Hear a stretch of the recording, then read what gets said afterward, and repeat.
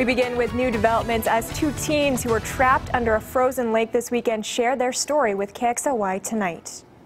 Josh started praying. I heard him pray, so then I started praying.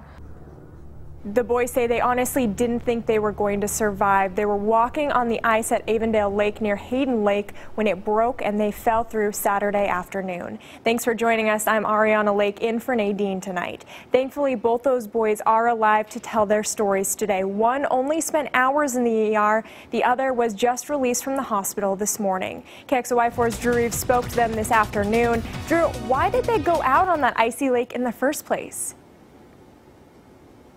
Well, Ariana, they actually told me that they were going out there hoping to get the perfect picture for their Instagram accounts. Instead, what they got was a difficult lesson about walking on thin ice. For Josh and Nick, Avondale Lake is part of their usual biking route. But as the 14 and 16-year-olds were riding by on Saturday, they thought the frozen lake would make a perfect setting for a social media post. Then, out in the middle of the lake, terror struck. We were messing around with the little ice holes that were there.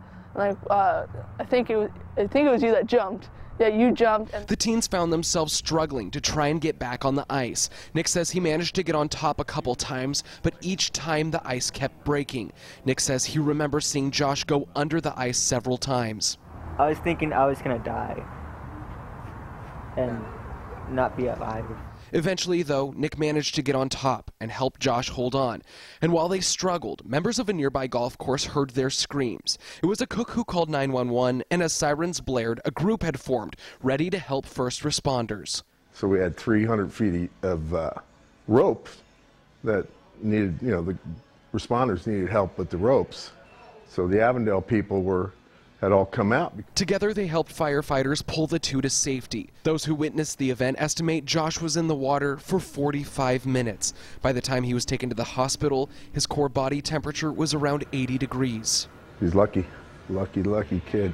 While some people are willing to do what it takes to get the perfect picture, Josh and Nick say they now know it's never worth risking your life. Do you guys feel like you've learned a lesson after this? Yeah, we're not going to go on the ice ever again.